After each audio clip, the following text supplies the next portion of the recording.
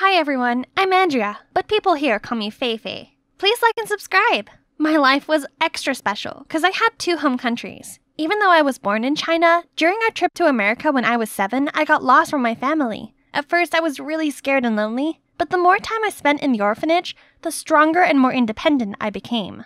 It seemed like this place was filled with my greatest childhood memories. Life went on just fine until I was 15. A miracle happened. Feifei, Daddy finally found you! I didn't fully understand how, but tears started streaming down my face. Dad didn't change one bit, but my mom had passed away. So I was introduced to my stepmom, May.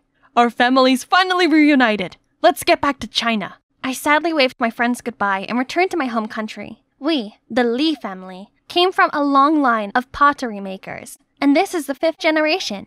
Dad said that before his grandparents took their last breath, their dying wish was to preserve the family craft. And as the only granddaughter of the family, I carried the noble responsibility of inheriting this pottery shop. I believe in you. Make us proud. While I was still processing everything, my parents already dragged me to my relative's house for a meet and greet. There must have been 20 people here, and I had to memorize all their names? Grandpa Zhu, Grandma Lian, Uncle Tang, and Aunt Hua? Luckily, I still remembered some simple phrases from my childhood and greeted them with my broken Chinese. Then, I heard them talking about a robbery at my house a couple days ago. Dad got a big order to polish 12 vases for the Ming Dynasty, but they were nowhere to be found all of a sudden. The customer wanted to press charges, causing a big trouble for our family. The police were involved, but since all cameras were smashed, it was impossible to find the culprit. The detective in me was woken up, so I ran to where my aunts were to eavesdrop. But before I could ask anything, Dad came and dragged me away. It's none of your business, kiddo. Even if the police couldn't solve it yet. Focus on learning the trade. A few days later, I started school. And boy, I thought I was smart, but Chinese characters defeated me. For crying out loud, those dancing letters and accents gave me a nightmare. And I was even reprimanded for using English in class. That's not all. Classes were followed immediately by ceramic lessons. Watching ceramic tutorials was fun, but practicing was a hard slap of reality. The more I practiced throwing clay, the more stupid shapes I created. Ugh, and there's clay all over my face and shirt. Clumsy me. Frustrated, I angrily yeeted a piece of clay across the room, then saw Dad glaring at me with his face darkened. Feifei just came here. She can't possibly learn that quickly. Give her some time. But Dad coldly dragged me to the ceramic gallery. You know, pottery is about pouring souls into lifeless clay. Your great-grandfather used to make ceramics for the palace during the Qing dynasty. In wartime, the whole workshop was bombed, but your great-grandparents saved the most precious vases while fleeing the enemy till they died.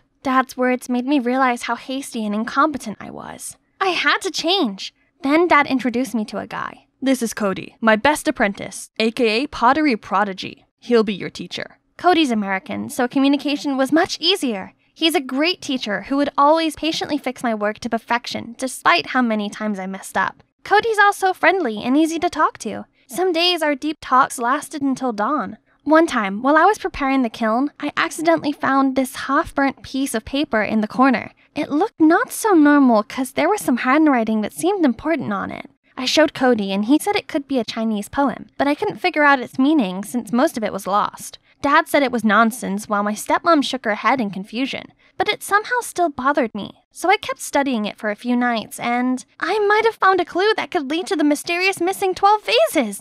But that wasn't enough, so I decided to put it aside for now.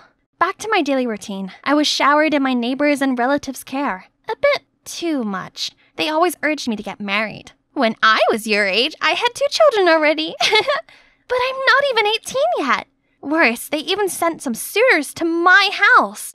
I've got a gift for you for our first meeting. This chicken lays a lot of eggs. If you marry me, your life will be full of roses. I only have one small request. My family wants many children, so we'll need to have 5 sons, 3 daughters, and a pair of twins. They got me dizzy, so I sneaked out the back door to avoid running into another lunatic. The countryside sunset looked so peaceful. Wow, didn't expect such strong pipes from a tiny body. Creepy much? I turned to leave, but suddenly that guy grabbed my ponytail and pulled out my hair tie. I was gonna teach this jerk a lesson, but he somehow dodged every blow. Stand still so I could hit you. Give me a kiss, then I'll give it back. You wish? What a psycho! But somehow, now I and this psycho became friends, and we even got closer and closer after seeing each other every day at school. I realized Kai wasn't as annoying as I thought, and even grew sympathy for him when I learned that he also lost his mother when he was little. As his father was busy running his business, Kai was always unhappy and lonely. Now that he had my company, he cheered me up whenever I was sad, and frustrated about not getting better at pottery. However, Cody didn't seem too pleased with this. He appeared out of nowhere and dragged me away. "Faye, that guy is a notorious lady killer. Stay away from him." He seems like just a regular dude to me. Okay, to tell you the truth, that guy is from the Wen family, our lifelong nemesis. If your dad knew about this, you're done. I'm a bit concerned, but life isn't a revenge drama. No one can stop me from seeing someone because of some familial feud. Still, I guess I should be careful. Hey, what you hiding? Faye likes a free spirit. A boring guy only plays with clay all day. No chance. Well, I think an innocent girl like Faye needs a calm, mature, and collected guy, not some free-spirited, spoiled rich boy who only knows how to spend his parents' money. Every time this happened, I had to throw myself in between them and push them apart. One day, my stepmom caught me coming home after going out with Kai. I panicked and didn't know how to explain, but don't worry, your secret's safe with me. You're stressed out enough. Then she called me in for a deep talk. She apologized for not giving me enough care and kindly asked if I had any difficulties since returning home. Actually, I like pottery, but I haven't improved no matter how hard I worked. The responsibility on my shoulders is so big that it pulls me down. I tried to put up a smile, but there were times that I felt suffocated. Don't push yourself too hard. If it's all too much, take a break and go back to America for a while. A healthy mind comes first and foremost. I'm so lucky to have an understanding stepmother. As soon as she left, Cody stepped out. I didn't know you were under so much pressure. Don't worry, there are other ways to help your family besides making good pottery. You're smart. I know you can do it. So, I started to practice performing tricks with ceramic vases, then set up a TikTok account to upload videos of my performances. They went viral in only a few weeks, gathering millions of views and propelled the pottery shop to fame. And with that, the number of orders grew rapidly. The national pottery competition was coming. My dad excitedly announced that it was a huge opportunity for our family. Our core team worked day and night to create a unique design that would make an impact. The big day finally arrived, and I was tasked with carrying the vase to the exhibition area. I was so excited to be there, but a stranger suddenly bumped into me, leaving me in shock for a few seconds. Oh my god, the vase! Panicked, I hurriedly checked, and luckily, it's okay. Whew, that was close. The competition officially began. I checked out the other displays. They all looked splendid, but the Wen's family vase literally shocked me to my core. It looked exactly like ours. I went straight there to confront them. This is clearly my family's design. You shameless thieves! Watch your mouth, little girl. And you, keep an eye on your daughter. Don't let her bring shame to your family. Don't tell me how to raise my child. And the vase? The thief will soon be exposed. Come on, Faye. I knew the design can be copied, but not the material. It's made with our family's secret technique. We had a special substance that made ceramics more durable. Now we just need a little luck. Ladies and gentlemen, the winner impressed us with its one-of-a-kind design and outstanding quality. The first prize goes to Wen family! However, we also found out one team's product is made with substandard material and underfired. The judges also suspect them of plagiarizing the Wen's design. We can't accept such disrespect to the craft. Lee family, you're disqualified from this competition. Before we could recover from the shock, the news already spread like wildfire. Kai tried to explain that he had nothing to do with this, but I didn't want anything to do with him anymore. The Wen family must have made a copy of our vase and swapped it with ours. But when? It's with me the whole time. It could only be... Our business took a nosedive. Orders were cancelled, most staff quit, and worse still, everyone here suspected that I swapped the vases since some of them saw me with Kai. My dad didn't take that news so well. He had a stroke and was hospitalized ASAP. No, I had to find out the truth, no matter what. Only 3 people knew the design: Dad, Cody, and me. Right, Cody would know what to do now. Unfortunately, he took some days off to take care of his sick mom, so I decided to come to him again. He'd gone shopping, so his mom welcomed me. Thank you for giving my son a chance and paying him handsomely. Without the money, I might not even be here anymore. Money? What money? My son spent sleepless nights for months to complete your vase. Isn't that why you paid him that well? What? We'd never made Cody work overtime. And what money is she talking about? Right then, Cody got home. I immediately confronted him. He denied everything at first, but then he had to give in. Who hired you? Really, I don't know. They texted me from a blocked number, then wire transferred me the money. Faye, my mom's really sick and I had no choice. I never expect such terrible consequences. I'm so sorry, Faye. I ran away ASAP. I can't hear another word. The saddest thing about betrayal is that it never comes from your enemy. When I got home, my stepmom was cooking. Oh my, you look pale. Poor sweetie. I couldn't help but leaped into her arms and burst into tears. She tried to calm me down before bringing Dad his food. I know I cannot be weak anymore. I'll find out who's behind all this, whatever it takes. I rummaged through the workshop until late, only to find nothing. Exhausted, I went to sit by the gate for some fresh air, and suddenly saw something in the bush. An envelope. Looks fishy. To not leave any trace, I opened it with steam instead of tearing. It's a Chinese poem, and had the same style as the one I found the other day. By reading the first letter in each line, I got this message. Yo, Chang, Jian, Mian. Meet at the oil factory, it is. The message coded in the other poem also referred to a place. It's gotta be a sketchy meeting to have its spot written in code like that. I quickly put the letter back and searched for the only oil factory in town, then followed the address to an abandoned factory. I ran straight inside, but it was totally empty. Was I wrong?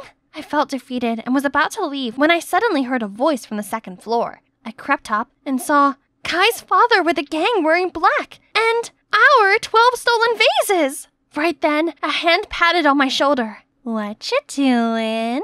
I turned around to see a creepy face, then pitch black. I opened my eyes with a splitting headache, and my hands all tied up. Who's this? My stepmother, who's arm in arm with Kai's father? Already awake? You're on their side? My father didn't mistreat you. This is how you return the favor? I've had enough of your old man, a tyrant and self-proclaimed smart man. I deserve someone who loves and pampers me, like Mr. Wen here. If your father had been truly smart, he would have realized long ago that he had nurtured a serpent in his bosom. That Cody boy. Just wait and see. I will expose your scheming. Ha! In your dream? I already bought a plane ticket back to America. Be prepared to be welcomed by another orphanage. I even wrote your old man a touching welfare letter. He'll definitely have another stroke once he reads it. The secret letter has exposed you, and other evidence will soon be found. You can't get away with this. Do you mean this, feisty girl? In fact, what letter?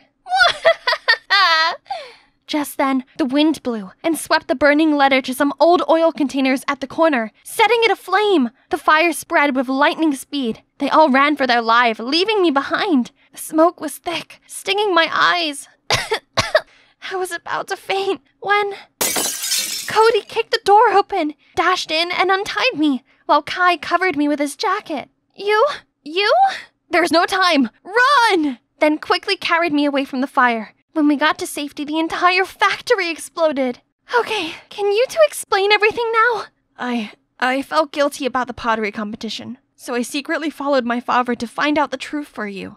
I came to your house to apologize, but saw you rushing somewhere looking worried. That's why I decided to follow you, and I can't believe that the person hiring me is your stepmother. Me neither. Anyway, thanks. But I'm still mad at you. Are you okay now? I'm fine. I'm not sure about them, though. Animators, please replay the previous scene. Yep, I managed to record everything. With this priceless evidence, of course my so-called stepmother and Wen had to plead guilty and go to prison. My father was discharged from the hospital, and our 12 ceramic vases were returned. Now that our family's name's cleared, business is booming. After this incident, I learned to cherish our pottery workshop more. Determined to continue my family business, I started learning pottery properly to prepare for next year's competition. Root for me, peeps! And, of course, I still have these two guys by my side. Only it looks like they no longer want to just be friends with me. What should I do? Please help me by commenting down below if you're hashtag Team Kai or hashtag Team Cody. I raised the bow, hyper-focused. The target was right in front of me. Watch me conquer. Only... Grandpa! That one would have hit the bullseye! I'm just teasing. You're getting real good, Pumpkin. Hi, I'm Gina, and I love archery. My grandfather, my only family, introduced me to the sport. He always encouraged me to join contests, saying I had a knack for it. But competition's not really my thing. Talking to strangers was enough of a challenge for me. But my only friend, Bailey, is lovely and cheerful. We've been close since childhood to the day we came to the city for high school and became roommates. My new life promises fun and excitement, but I missed my grandpa dearly and wrote to him often. Dear Grandpa, my life here is wonderful. The dorm room is nice, clean and tidy, and every morning, soothing instrumental music from the speaker reminds me of the times we enjoyed music and a tea together on the front porch. Ugh, Bailey, turn it down. And are you gonna do something about your mess? Jeez, it's an organized mess. Ask me about anything, and I can find it immediately. By the way, there's a welcome party for freshmen tonight. Shall we go? Nah, I'm too tired. Come on, Gina, it'll be fun. You'll make some new friends, too. It's just... Okay, stay here then. I'm leaving. Somehow I felt a bit empty. I'd never noticed that Bailey and I were so different until recently. Bailey's a social butterfly who can make new friends easily. And me? I was introverted and reserved. I can't keep being this way. I came to the city for the experience. Duh! So when Bailey asked me to go to the school's fair, I immediately agreed. When the day came, while Bailey's chatting and giggling with other students, I just kinda absentmindedly faded into the background. Since Bailey did not seem to notice my absence, I decided to look around on my own. Suddenly, a scream startled me. Thief! Thief! I turned around to see a thief running away with a girl's handbag. Without thinking, I grabbed a set of bow and arrows nearby and shot at him. That's when I saw another arrow. Flying in the same direction, both arrows hit the thief right on his head and knocked him to the ground. I looked for the other archer and saw the Greek god Apollo, who's also looking at me. Then he went to handle the thief as I took the opportunity to quietly leave the scene. I was still daydreaming about that guy when Bailey barreled into our dorm with a group of friends. I quickly turned myself into a burrito and pretended to be asleep. But Bailey ruthlessly unfurled me with a wide grin. Hey, G, there's someone I'd like you to meet. Samantha, head of the school's archery club. Bailey told me you're quite an archer. Yeah, sort of. Well, we're looking for new members. You should come by. I'll be sure to stop by. Thanks. After school the next day, I visited the archery club and saw a familiar face. That's the guy from yesterday. Ooh, he also blows on the arrow like Grandpa. So cute. Oops, busted. Am I hallucinating or is he walking toward me? Hi, you were at the school fair. Your shot was phenomenal. I'm Chris, by the way. I'm Gina. So you're new here? Actually, I'm not sure if I'm going to join yet. Well, how about a little demonstration? Panicked, I tried to shoot with shaky hands and totally botched it. Sorry. Relax, you got this. He leaned over me and my heart was beating like crazy. I took a deep breath, softly blew at the fletching, and this time, I hit the target. See? Amazing shot. You should be more confident and open up so more people can get to know you. So Chris is into extroverts? He's right. It must be great being around an outgoing, confident girl like Bailey. She'd only been here for a week and already knew half of the school, and everyone loved her. So later that day, after struggling with myself, I decided to ask Bailey for help. Help? With what? Help me be you, an extrovert. You're fine the way you are. Why change? Right then, Samantha came to pick her up to go to a birthday party. Want to join us? You'd rather stay here and read, correct? You know me. Then Bailey left, just like that. All right, if she doesn't want to help, I'll do it myself. Time to break out of my cocoon.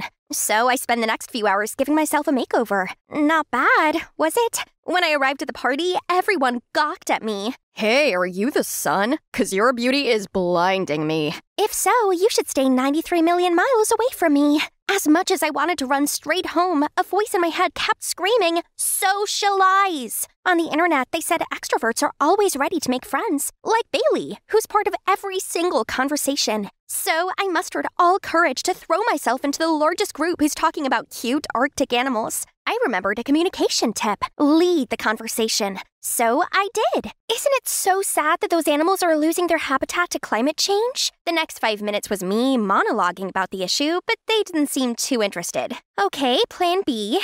Bailey also always knows how to stand out, so So, when everyone started dancing, I stood in the middle of the room and danced my heart out. But after that, everyone looked at me like I was an alien, including Chris. When I was finally in my room, I felt totally defeated. Do you seriously want to be an extrovert? I need to, Bailey. If so, maybe take it slow and don't push yourself too hard. You don't have to become outgoing overnight. Ugh, Bailey clearly didn't believe I could do it. Fine, I'll show her she wasn't the only charming extrovert here. My first order of business was joining the archery club. That would be my best chance to impress Chris. To make up for the embarrassment at the party, I braced myself and approached the most playful guy here. Hi, I'm Gina. I like your shirt. Thanks. I'm Patrick. Patrick is the student council president. He's here to help promote the archery club. Then whenever Chris passed by, I tried to joke around with Patrick, although he seemed distracted. But Chris just turned away and looked unhappy. Gina, what's the deal with you and that Chris guy? He keeps looking over here. Oh, Chris? He's just a clubmate. Maybe it's because he doesn't like me very much. Boys thing. Anyway, I'm thinking about joining this club. Would you teach me? Sure thing. After that, Patrick and I often practiced archery together. I got too excited and set the target as far as I could, pulled a string with all my might, and tried to keep my cool as the arrow hit the bullseye. Out of nowhere, Chris popped out. Awesome, Gina. Best shot I've ever seen. Impressive, Gina. Wanna grab a drink before you teach me how to do that? Right then, Chris offered me a bottle. You like apple juice, right? I saw you only drink that at the party. Eee! He noticed! Thank you! Would you like a ride back later? Finally, a chance to get closer to Chris.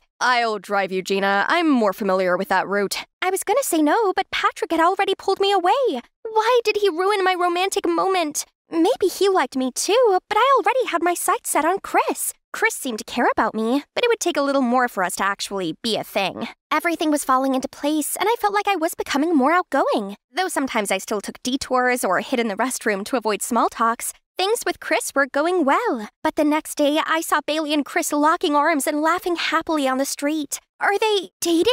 Then why did Chris keep my hopes up and act like he cared about me? All my efforts were for nothing. Even if I tried to be like Bailey, of course Chris would prefer the original. I glumly went to my room shortly before Bailey, holly jolly as usual, came back. You look awfully happy.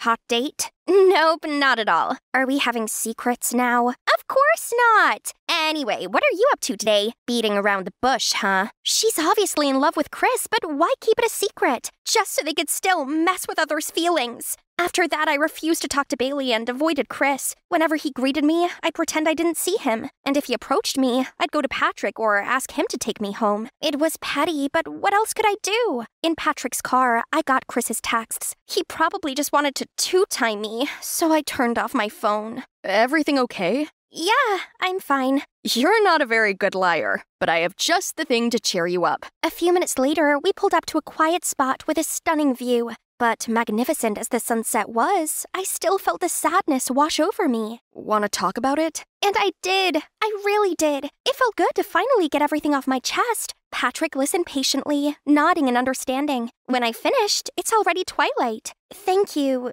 for listening to my rant. Sure, anytime. I want to be there for you, Gina, and I would never hurt you. I know you're into Chris, but I really care about you. You're a true hidden gem, and I want to help you be all that you're meant to be. I was surprised. At that moment, Patrick became even more attractive than I'd ever thought. Maybe I should be with someone like him and forget about those toxic people. So, I agreed to date him. The following day, Patrick already made it public. See, that's what a decent guy would do. He took me to the spa, cooked for me, and was always so sweet. I'd never felt this way for anyone, and it actually felt like love. However, it wasn't always peachy being Patrick's girl. He constantly attended tons of events as the student council president and would have me as his +1. On those occasions, Patrick would talk to everyone while I stood awkwardly. I wanted to join, but didn't know how. All right, laughing would totally show that I'm following their conversation, but everyone just stared blankly at me.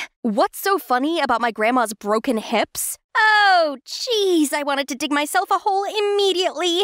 Soon after, Patrick told me to utilize my archery skills for a fundraising commercial shoot. The pictures went viral, and I became popular. People wanted to befriend me everywhere I went, and it was exhausting. When I told Patrick, he said, That's good. You'll be the face of this fund, which will help a lot of people. Like Katniss Everdeen and the First Rebellion. I'm so proud to have you as my girlfriend. Let's keep this up, okay? Something about that didn't sit well with me. But isn't this the life I've always been dreaming of? I was so busy with Patrick's plans that I had no time left for myself. I even forgot to write to Grandpa, and it had been a while since I last went to the archery club. Bailey tried to catch up with me, but I still ignored her. We grew further apart, even though we shared a room. The show today was suddenly cancelled, so I seized this chance to drop by the archery club. I got more comfortable and liberated with each arrow I shot. I finally felt like myself again. When I was done, I caught Chris staring at me. I was instantly flustered and tried to leave, but Chris followed me. Gina, I don't even recognize you anymore. It's like you're trying to be someone you're not. Are you really happy? You're the fake one. You like social butterflies, don't you? If I stop trying, I'll become invisible again. You just don't like Patrick, and it bothers you that he's my boyfriend. You're right. I don't like him, but it has nothing to do with this. Not wanting to hear any more of his lies, I just stormed off. But as much as I didn't want to believe Chris, his words got me thinking. I found Bailey waiting for me in our dorm room. She looked a bit timid. How are things going between you and Patrick? Everything okay? Of course. You got a problem with us? Can you come with me after school tomorrow? There's something I want to show you. I followed her out of curiosity. Bailey led me to the back of the school, then told me to hide in a corner and wait. Then I saw Patrick. He wrapped his arm around Bailey, who promptly pushed him away. Come on, I know you've got a thing for me, Bailey. Why won't you leave me alone? You literally have a girlfriend. Pfft, Gina, I made that chick who she is. A cash grab to make a quick buck off of. That stupid girl still believes that was actually a fundraiser. I could have picked anyone, but the fact that it bothers Chris when I'm with her was the icing on top. I can't be with that obnoxious weirdo, but you? A magnificent work. I can't take it anymore and bolted towards Patrick and slapped him right across his smug face. You are the biggest jerk I've ever met! You're the biggest loser I've ever met. You have the magnetism of a towel. Watching you embarrass yourself in front of all my friends is painfully terrible. No wonder they snicker about you behind your back. I dashed away in tears as Bailey scolded him. She caught up to me shortly after. I'm sorry you had to find out this way. Recently, Patrick started flirting with me. I couldn't go without showing you his true colors. You can say that because everyone loves you. Even Chris chooses you. And I thought I had a chance with him. It's so unfair. People will never treat introverts like me the way they treat you. Wait! You like Chris? Having no energy left to be angry, I slumped down, sobbing. Listen, I'm sorry that I refused to help you become an extrovert. The reason is, you're already amazing, Gina. Since we were kids, I've always admired you. You're smart, patient, and determined. What? Would you believe me if I said I wanted to be more like you? But then I realized that introverts and extroverts have their own strengths, and we do best when we're ourselves. That's why I am who I am, and you should be none other than yourself. I held back my tears as best as I could and hugged Bailey tightly. I'm sorry for misunderstanding you. Thank you for telling me what I need to hear. I returned to my room and saw a letter from Grandpa. He asked how I was lately and why I stopped writing to him. He knew living in a new environment would be difficult, but as long as I understood my own worth, I could overcome everything. He finished his letter by saying he'll always love me unconditionally. Tears welled up in my eyes again. Shortly after, Bailey came back all excited. I have a surprise for you. When we got outside, Chris was already waiting. I was extremely embarrassed and confused to see him. Gina, from the moment we met at the fair, I haven't stopped thinking about you. I was impressed with your archery skills, but before I knew it, I was charmed by your intelligence, kindness, even your shyness. Aren't you dating Bailey? What? Chris is my cousin. He talks about you all the time. I was gonna set you two up, but you were already with someone else. I couldn't believe my ears, and my heart went wild. At that moment, Bailey received another flirty text from Patrick. Ugh! What am I supposed to do with this sleazeball? Well. Could you believe it? Bailey let him hear blindfolded for a surprise. Okay, ready for my present? Patrick was surely surprised to see me aiming right at him. You better come clean about all the cheating you did. It wasn't cheating. You weren't even my girlfriend, loser. Before he could finish, I launched an arrow right above his head. Lucky for you, my aim was just right. But who knows? A loser like me could have missed. Patrick freaked out and literally peed his pants. Then he confessed to all his faults, siphoning off public funds, love scamming for money, which all had been recorded. As soon as the video was posted, Patrick was boycotted and lost his student council president position. He had to switch schools after a week. I finally felt confident in myself and won many archery competitions. During the holiday, I brought Bailey and Chris back home to meet my grandpa and showed him my many trophies. Remember, everyone, be the best version of yourself, and the right person will love the real you. I was at the fish market busy selling some crabs to a customer when I turned around and saw this guy stealing our fish. He quickly ran away. I grabbed a stone, aiming it at the thief, but suddenly a guy appeared and it hit him instead. Hey, what was that? Let go of me! Shouldn't you at least apologize? I looked over and the thief was nowhere to be found. The thief's escaped! You should apologize! But the guy just frowned and huffed off. Hi, I'm Serena, and I was brought up here, in this picturesque fishing town. When I was little, I lost Mom and Dad to the sea, so Grandma raised me. We couldn't afford school for me. Instead, I helped Grandma sell fish at the market to make ends meet. But things weren't always easy.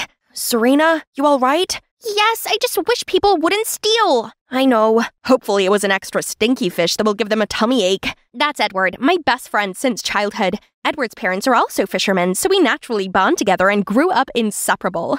Later, Edward and I were busy closing when I heard murmurs and saw Mr. Elbridge, the fishing enforcement officer. Anyone caught poaching striped bass will be given a hefty fine. What? You gotta be kidding me! Sir, it's only considered poaching if they were caught out of season, which they're not. Oh, really? Do you have the legal documentation to overpower my decision? Nope. Thought as much. He's obviously abusing his power. At home, I told Grandma everything that had happened at the fish market. I know it's not fair, sweetie, but maybe one day you could study, become an amazing lawyer, and help the local fishermen. I want to help. I can tutor you if you'd like. That's brilliant! Since then, Edward stayed true to his word and tutored me. He was smart, kind, and so patient in explaining things to me.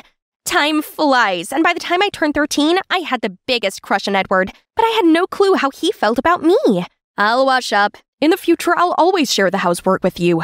What does he mean by that? Does he also have feelings for me? The next day, when Edward and I were having ice cream, some kids came in and started making fun of me. Do you know eating too much ice cream makes you fat? Oh, of course you don't, because you don't go to school. Ha. She doesn't need to. She's still far smarter than you'll ever be. Why did you always stick up for me? Is it because you think of me as a little sister? I need to stop daydreaming. He doesn't have those kinds of feelings for me. Then, when I turned 17, something terrible happened. Grandma fell so sick that she passed away. At the funeral, I felt so alone with all the adults around, and Edward was nowhere to be seen. When everything was settled, Uncle Leon said he'd take me to live with his family in the city. I had to tell Edward, but when I got to his house, it was all locked up. So I quickly slid a note with my uncle's address under his door, then left for the city. As soon as we walked into the mansion, Aunt Clara and Rachel were already there, frowning. Ugh, can you smell rotting fish? Ew, get yourself some perfume, please. Enough! You will make Serena feel welcome here. Please prepare a nice room and everything Serena needs. Uh-oh, not a good start. But then Uncle Leon had to go away for a business trip and asked Aunt Clara to find me a tutor as he was afraid going to school might be a shock for me. I was so excited to finally study and pursue my lawyer dream. However, all the tutors Aunt Clara found were terrible. I actually had to teach them simple sums. Meanwhile, Aunt Clara showered me with errands to run. Suddenly, I saw a blur of a dog and boy and smash! You idiot! How am I meant to cycle home with an injured knee? You're hearing this, Rex? How is she gonna cycle back home? Sorry, I'll take you home.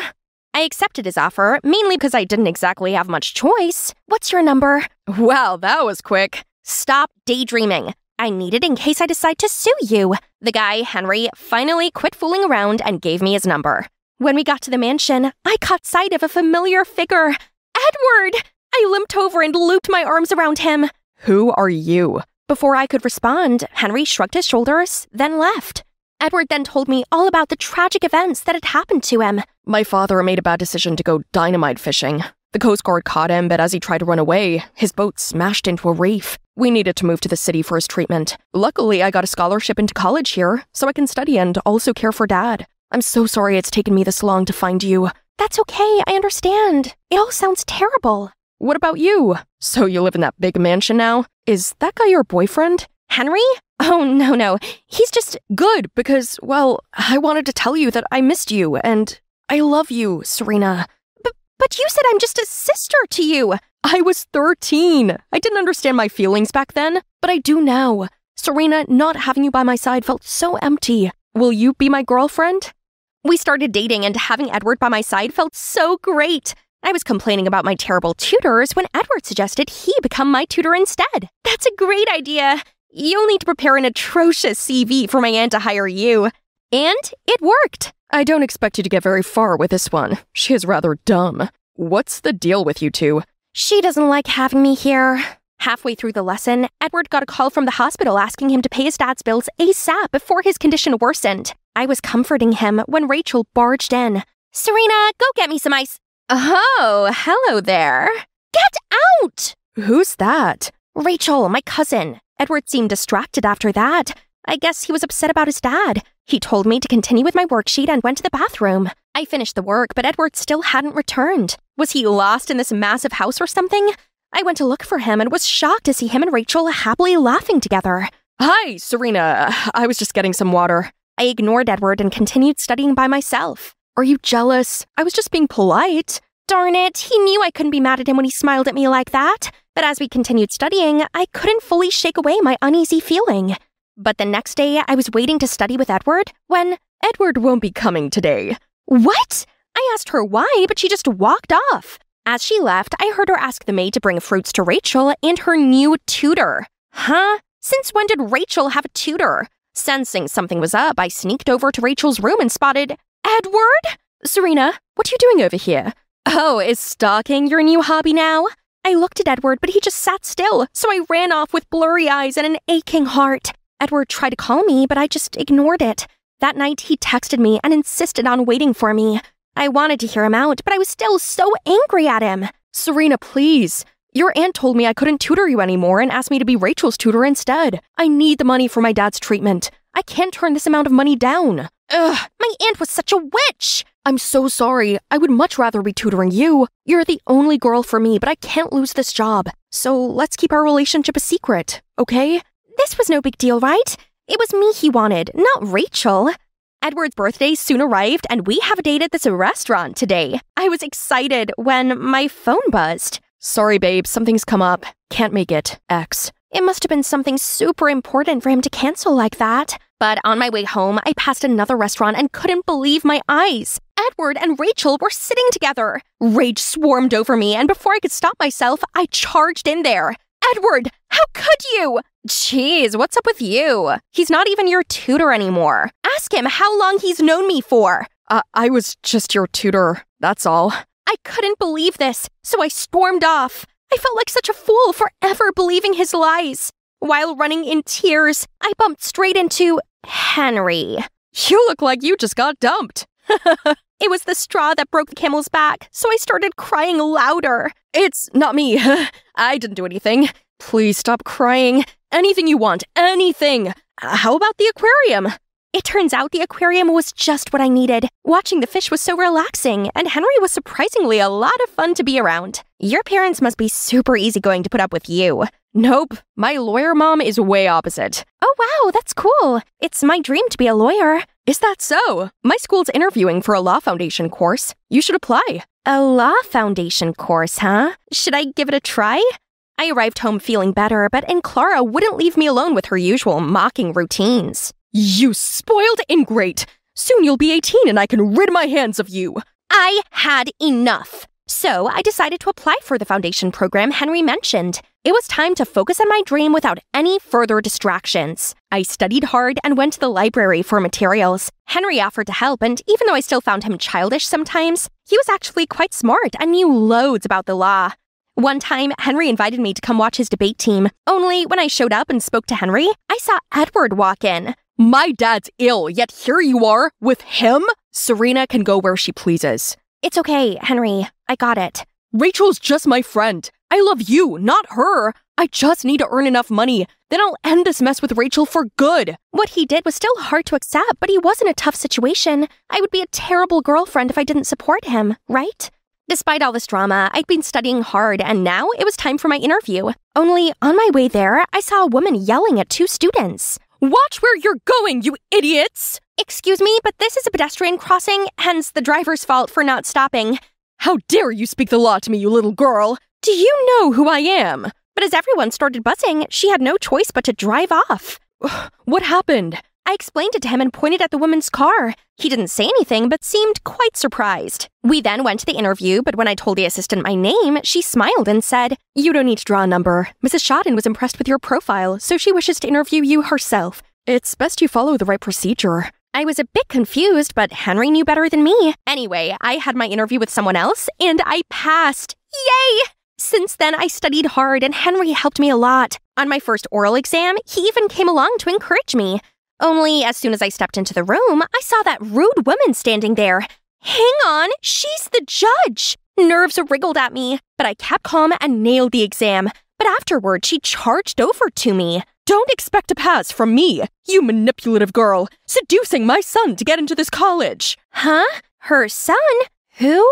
Mom, you can't do that. The exam's recorded. They'll see you're just being prejudiced. I insist you cut ties with this schemer at once. She humiliated me in front of a crowd and tried to smudge my impeccable reputation. No, she didn't. She was just telling the truth. Oh, and that day, I purposely called her in for an interview, but turned out you intervened. And ever since then, this snake was following you everywhere. So end it at once or leave. So this woman is Miss Shodden? And worse still, she's Henry's mom? Suddenly, Henry grabbed my hand and led me out of there. How dare you! You're ungrateful and spoiled! I only adopted you so I had someone to look after me in my old age. But you know what? You'll never be my son! Don't forget to take your meds twice a day. Seeing him talk back to his mother just to defend me, I couldn't help but ask, Henry, why did you help me so much? It's because Mom was in the wrong, and seeing you getting pushed around hurts me a lot. Why, Henry? 'Cause I like you a lot. Let me be there for you. Henry, your mom shouldn't have spoken to you like that. But she was only angry because she cares about you. You should talk to her. I really hope things will turn out fine between them. Henry dropped me home, and now all I could think about was his love confession. To be honest, I do have feelings for Henry, but what about Edward? What about our years spent together? Suddenly, I got a text from Edward asking to meet up. I guess it was time to sort this out. While waiting for Edward to order ice cream, I got a message from Henry, saying he was coming to my place for some great news. I asked him to come pick me up instead. This reminds me of our fishing village in summer and getting ice creams at the end of a sweltering day. I love you, Serena. I always cherish our memories together every day. Edward, actually, this isn't working. I think we should stop seeing each other. What? Why? I soon realized that something was wrong with our relationship. I just didn't have the courage to face it. We had a special friendship that I cherished and nurtured, but now I think it's time for me to accept the truth that we're not meant for each other. Bye, Edward. I wish you the best with Rachel. As I stepped out of there, I saw Henry waiting for me, and I instantly felt better. I made up with my mom. She apologized for what she said in her temper, and told me that I would always be her real son. Henry, that's brilliant news! Right then, I got a message from Miss Shodden. Serena, I apologized for my behavior. I am most pleased Henry is getting to know such a righteous lawyer in the making. It looks like everything's falling into place. I arrived home, not expecting to see Rachel in a fit of tears. Mom, make her leave! This is all her fault! How dare you bewitch Edward! He's quit tutoring Rachel, and now my poor Rachel is distraught. I will keep on hiring you awful tutors and see how long it takes until you break.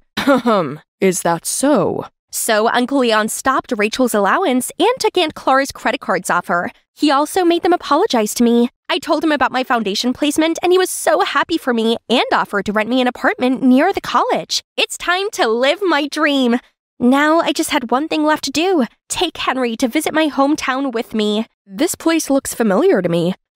I know, I think I came here as a child. Yes, this weird little girl threw a stone at me and then got mad.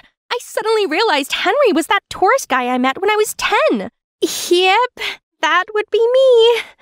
Henry seemed surprised, then suddenly pulled me in. I guess some things are just meant to be. It's only 6 a.m., but Dad already woke me up. Hurry up, LaDonna. A huge storm's coming. Poor households await the city's plan for food and shelter. Oh, then what's the mayor's plan for my food? But Dad didn't listen and just drove away without letting me have breakfast. Well, I'm used to this anyway. A little backstory. We came from a long line of politicians. My grandpa, my uncles, all worked for the government. My dad actually broke with tradition and became a successful businessman. But I guess the apple really can't fall far from the tree. Last year, he took a sudden U-turn and moved back to his hometown to pursue a political career. And he was elected mayor. Since then, he had no time left for me. Not to mention the judgy eyes I had to face at school. You look fine. It's not you. It's your dad's new policy they're whispering about. Don't mind them, LaDonna. What do us kids know about politics anyway? Here they are, Kira and Troy, my only friends here. In fact, Troy's even in a similar situation. His mom is the chief of police, but he deals with it pretty well. Have you been to the White House? Does the key to the city really open anything? Can you tell your dad to ban homework? Seriously, how could Troy stay calm before these stupid questions? And even the teachers wouldn't leave me alone. They always put me in charge of things. Please, just because my dad has great leadership doesn't mean I do too, as if I wasn't already swamped with chores. Once the last bell rang, I rushed to the grocery store. Since Dad's always busy now, poor old me had to take up housework, and it's frozen meals all day, every day. But today he'd come home early for dinner, so I'm gonna throw a feast. Except, none of these tasted edible. What's the problem? I followed the recipes very carefully. Did I come home at the wrong time? No, Dad, a perfect timing. My apple pie's ready. You mean that smoking thing in the oven? Oh no! My only ray of hope has also turned to ashes! I immediately ran to the convenience store, grabbed all of the instant foods, and dashed home. But Dad's already fallen asleep. He must be exhausted. It's always been him who raised me, as Mom passed away giving birth to me. Now on top of that, he had to take care of this whole town. He needed a partner to share his burden, and I needed to be taken care of as well. Let's see, getting to know someone new with Dad's hectic schedule would be impossible. So maybe reconnect him with one of his exes? From my aunt, I learned he had 2 ex-girlfriends. One is Jade, his old classmate who's still single. 2 is Alva. No other information. Let's start with Jade then. Next day, I immediately told Troy and Kira about my master plan. That's my Aunt Jade.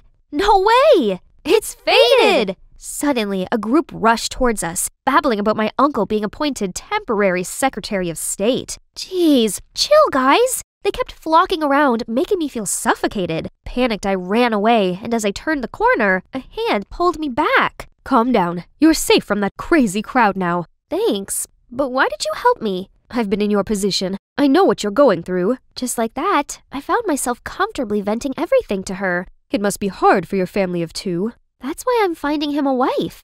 Oh, good luck to you then, sweetie. I have to go now. What a lovely lady. If only everyone could be like her. With Kira's help, setting up a date for Dad and Jade was a piece of cake. We both dragged them to the same restaurant, then cued some cliché matchmaking moments. Me and Kira quickly excused ourselves and monitored things from afar. They seemed to have a good time, but as we leaned closer... Huh? Inflation? Food security? Obesity epidemic? They'd been chatting about politics this whole time? Dad! That's exactly why you're single! On the way home, I constantly mentioned Jade, but Dad was nonchalant and switched the subject to his meeting instead. Ugh, another one in 30 minutes. I'll have to stay home alone tonight. As he dropped me off, he added, Find yourself a boyfriend first before trying to set me up. How annoying! I then called Kira to inform her that our matchmaking plan had failed, but it took her a while to accept it. You give up too soon. Is it 'cause you don't like my aunt? No, Kira, it's 'cause I know my dad. And if he said no, it's a no. Okay, now plan B. Alva. I did some digging and figured out the neighborhood where she lived. I'll go there tomorrow. So here I am now, completely lost. Except, isn't that the woman who helped me at school? I rushed over and thanked her for the other day, but she seemed a little off. After a lot of persuading, she finally told me the cause of her sorrow. A tragic love story. His family are all politicians, so they can't accept someone mediocre like me. I'm so sorry, but I'm sure you can find someone better. She shook her head, saying he'd recently moved back to town and was still single. That got her reminiscing about the good old days, but sadly, he's seeing someone else. Wait a sec. Is that a photo of you two? May I see? She showed it to me. My thought exactly. That's my dad. So you're Alva? Yes, but how do you know? Because you're my dad's ex. Just who I'm looking for. I shrieked in happiness, but strangely, she cried even harder, then hugged me. If that's your dad, then LaDonna, I'm not just his ex. I'm your mom. Hold up. What now? So they were deeply in love despite my dad's family's disapproval. But when I was born, they got even angrier and kicked her out. Yet this entire time, I thought my poor mom was no longer on this earth. Our reunion was cut short by Dad's call. I wanted to ask him everything ASAP, but Mom signaled me not to. Honey, don't tell Robert yet. Of course I look forward to our family's reunion, but I'm not ready to meet him. And perhaps neither is he. It'll be awkward for him and the woman he's seeing. No worries, Mom. There's nothing between them. The only woman for him is you.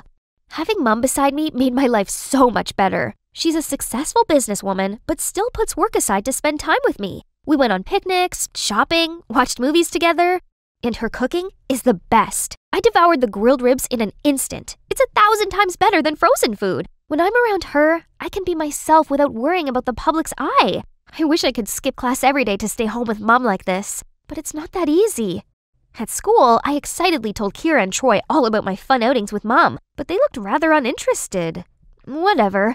Mom will pick me up later and we'll have a blast. Suddenly, buzzing talks from other tables cut off my thoughts. My cat eats faster than her. Indeed, our graceful princess. Guys, don't be fooled. She's in fact a delinquent who skips class all the time. Having a mare daddy is so lucky. If we did that, we'd be kicked out right away. Those mean girls always have something bad to say. I headed toward them to settle this once and for all, but my father's words echoed in my mind. LaDonna, everyone judges me by your behavior. Ugh, fine. They're right, LaDonna. You've been absent quite a lot lately. I just want to be around my mother. A good mom would never tell her daughter to skip class. Think about it. There must be a reason for your whole family to be against her. What do you know? They were the bad guys who unreasonably looked down on her. Then why did your dad keep in touch with my aunt, but cut ties with her? So, Kira was still annoyed that my dad and her aunt didn't become a thing? How petty. I walked off, but Troy ran after me. Kira's just worried about you. Also, you're living in the same town as your mom now. You'll have lots of time with her, so don't play truant again, okay? Here, I've marked the important parts we learned during your absence. Troy has always been gentle to me. He's right.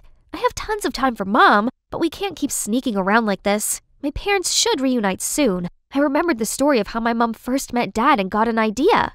What's so important that you have to come here in this weather? I promised to help out a friend. Please pull over here and wait for me. The friend I was helping was none other than Mom. I then waited a bit before telling Dad to bring me an umbrella because it's raining too hard. Now it's your turn. Go get him, Mom. And just like that, the romantic scene from many years ago was reenacted right before my eyes. My mom was soaking wet, dashed through the rain, then bumped into my father. My dad then bent down to help her up, looked right into her eyes, and dropped her on the ground? I was still in shock when Dad charged towards me and dragged me back to the car. How did you know that woman? I asked around. Just stop. Never see her again, got it? His extreme reaction was proof that Mom really mattered. They'll definitely get back together soon because they had me, their special bond. That night, I called Mom. She must have been really upset. It's all right, honey. I'm used to it. Your dad's family was... Never mind. Your birthday's coming. LaDonna, what do you want for a present? I just want you to be with me. Yes, sweetie. If only we could celebrate as a family.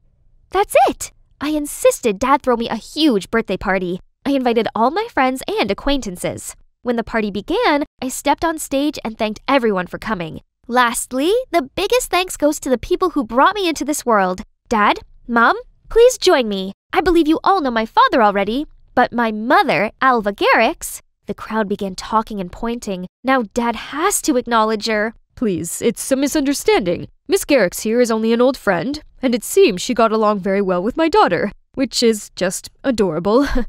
Let's toast to our little princess's birthday. Unbelievable! He's fully committed to disregarding her. As the guests were busy chatting, Dad pulled me into a room. Ugh, he doesn't have the right to be mad here. Old friend? You're straight up lying. Alva is my mother. No, she's a gold digger. Look, there's no time right now. When do you ever have time for me? Dad just sighed, apologized, then sat me down to tell me that back when he first started his business, it failed, but he didn't want to ask his family for help. Mom berated him, saying he was a dumb loser who wouldn't take advantage of his family's power. Unable to change his mind, Mom left after I was born. No, that's not it. I'm sorry, Robert. I shouldn't have shown up here. It's all my fault. She suddenly passed out. Panicked, Dad and I put her in bed. That night, I checked on Mom constantly, then fell asleep next to her. I was awoken by my phone's notifications, so I quickly went out to check to not wake Mom. Oh my, hundreds of articles about my dad came up. His old photos with Jade and with my mother were all over the news. The press was saying that he's a wolf in sheep's clothing. Dad's bombarded with calls from dozens of news outlets. It's her. Only Alva has these photos. Dad, look! How could such a frail person do anything? Suddenly, I saw a figure at the door to Mom's room. Dad and I tiptoed over, then grabbed them. Aha! Gotcha! Huh? Kira? Kira claimed that my mom's very suspicious, so she had to keep an eye on her. I swear she's faking it. I heard her on the phone just now. Enough, Kira! You're out of line this time. I don't want such a petty friend. Leave! Kira didn't say another word and just left. So did my dad. The protest at 4th Street is still going strong? All right, I'm coming. It's always work, work, work. Do these strangers matter more to him than his wife and kid? The next day, Troy asked me to meet up at the park for some update. So I unloaded everything onto him. I can't believe my dad rejected Mom just to save face like that. He's not making as much money as when he had his business. Why is he so dead set on this job? I used to think like that about my mom too, but then I realized that she wasn't doing her job for money or fame, but simply contributing to society. I now entirely support her because it's her life's purpose. It might be the same for your dad. What Troy said lingered in my mind. It does make sense. If Dad's all about glory, there's many other ways which don't require him bending over backwards day in and day out like this. Troy's always been understanding to his mom. And me? I've never been supportive of Dad when he had to juggle between his job and me. When I got home, Mom was nowhere to be seen, except a letter on the table. Mom said she's terminally ill and didn't have much longer. That's why she risked everything to be with me. But now her health worsened. She didn't want me to witness her pitiful condition, so she left. I immediately called her. It's dangerous in this abandoned construction site. Please don't come. I just need you to know I love you, LaDonna. I immediately knew where she was when she said that. I rushed over, but at the entrance, a scary-looking crew approached me. Don't worry, sweetie. They're our friends. Just listen to them. They wasted no time tying me up, then called Dad. As soon as he arrived, Mom dropped her act. Turned out, she planned to approach me right after knowing he was elected mayor. Her wish to rekindle with us was just to use Dad, but it didn't work on him, so she's pushing things this far. Sign here and our daughter will be safe. Many people will go bankrupt if that's signed. Don't ever think you could fool me. You couldn't care less about your daughter?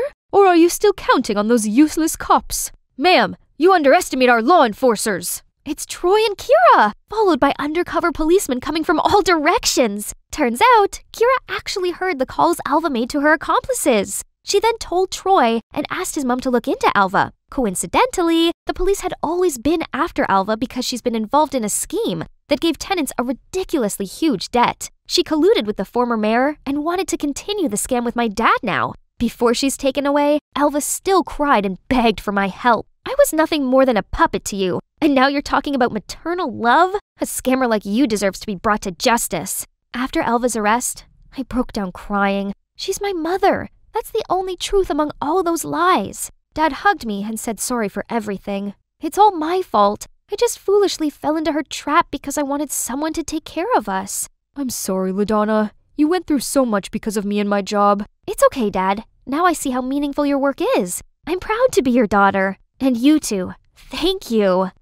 I decided to sign up for a cooking class to better support Dad, and this banquet is the fruits of my hard work. But before he could even sit down, an emergency call came. He gave me a sorry look, but I gladly said, "Bye, Dad. I'll save you some." I was a little bummed out, but it's his job after all, and if he can't be changed, why not learn to enjoy it? Moments later, these hungry hippos already came. But hey, this just came to my mind. How about Troy's mom? She's also single and would look great with your dad, right? Nah, I've realized he already has a love of his life, serving the community. He's very happy with his choice, so I'll leave him be, for now. That's right. Besides, we can't be family. At least, not yet. Hi there, I'm Maxine Coleman. I'm the only daughter of two world-famous rocket scientists. Since I was little, I was brought along each time they made a television appearance, and my +1 was always my best friend, Gail. What's your secret to such success? Well, we've both loved science since we were kids and decided to devote our lives to it. And family is our biggest motivation. It's not rocket science. Whoa, your parents are so cool!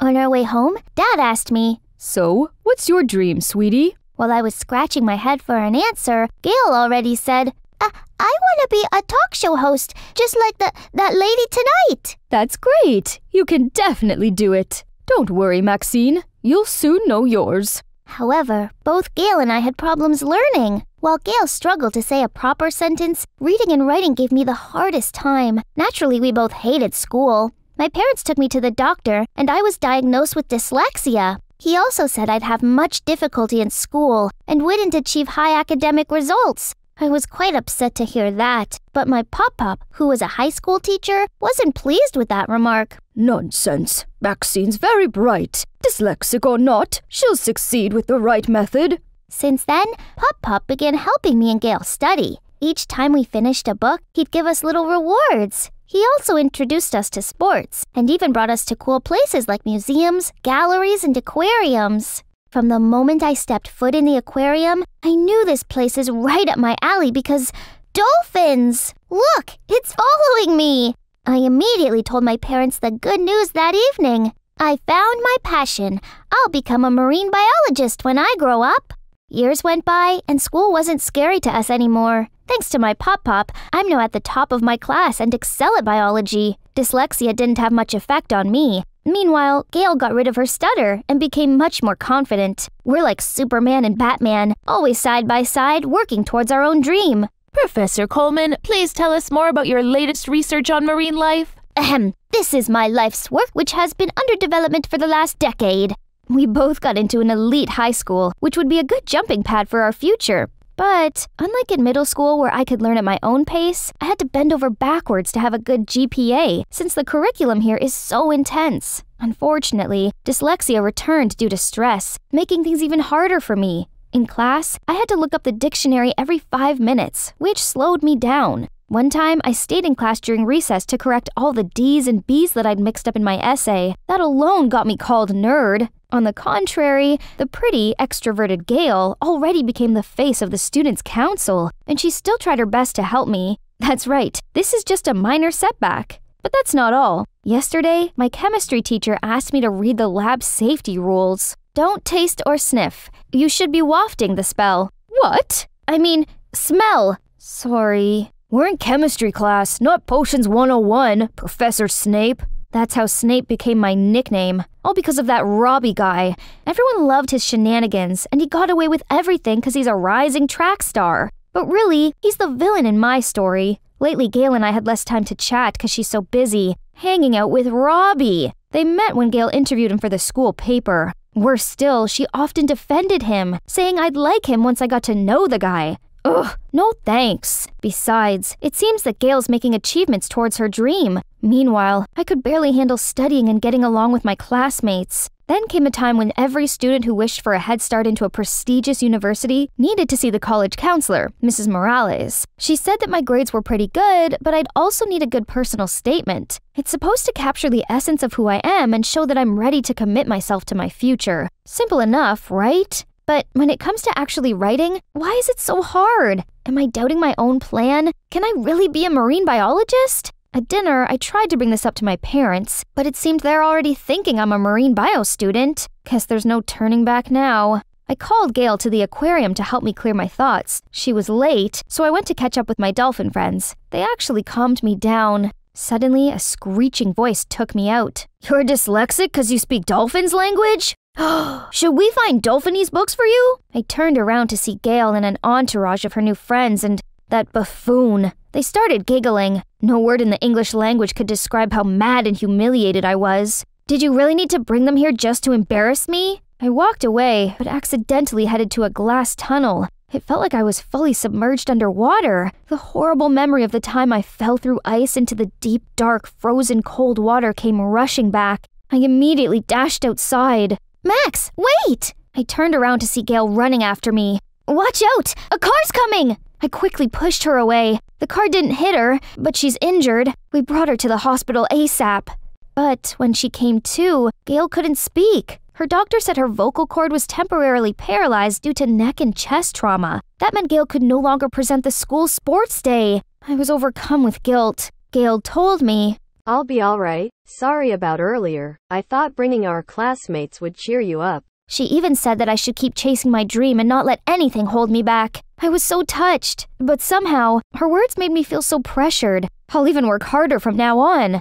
After that day, Robbie kept following me around trying to apologize. I avoided him like the plague. One day, I even skipped English, and when I got back, my classmates were buzzing about some substitute teacher named Mr. Coleman. They seemed so excited, since he didn't make them do any work and only told them fun anecdotes. Huh?